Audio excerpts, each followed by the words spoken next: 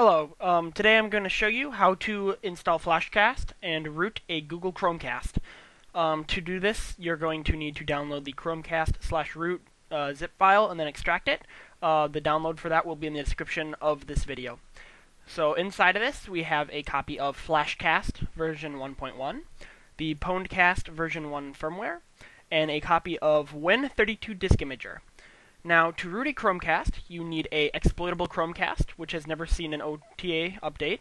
You need a powered USB OTG cable and a jump drive with at least 1 GB of storage. So as you can see, I plugged in my jump drive and it's empty. I don't have any files on it. So what we're going to do is we're going to open up the folder, go to WinImage, and open up Win32 Disk Imager. It's going to ask you for admin permissions, and then you accept. Now, on the device, make sure it shows the jump drive you want to put FlashCast on. So, as you can see, it says L, and my drive is L, so that's good.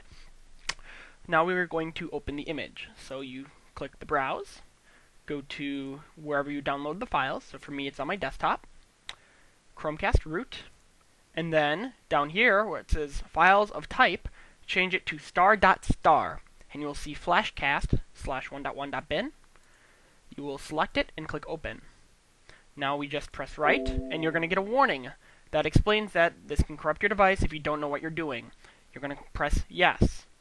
Write Successful. Now we can exit out. Now, this is very important. If you look at your computer here, you see how the jump drive shows up as FAT32, but you're unable to do anything.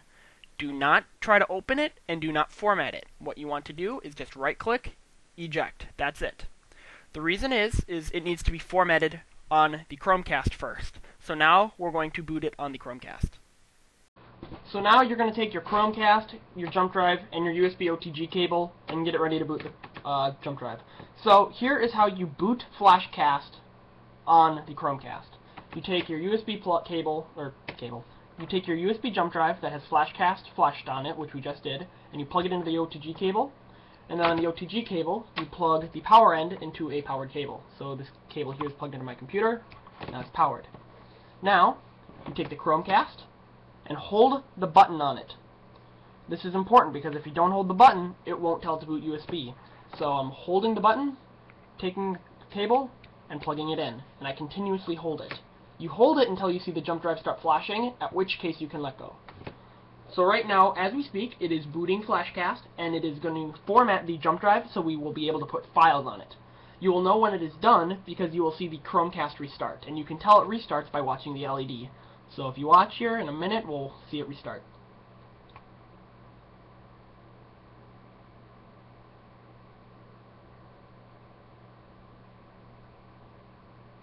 And when it goes pink like that and then red and white again, that's how we know it restarted. So now we can unplug the Chromecast, take the jump drive, and plug it back into our computer so we can put the ROM on it.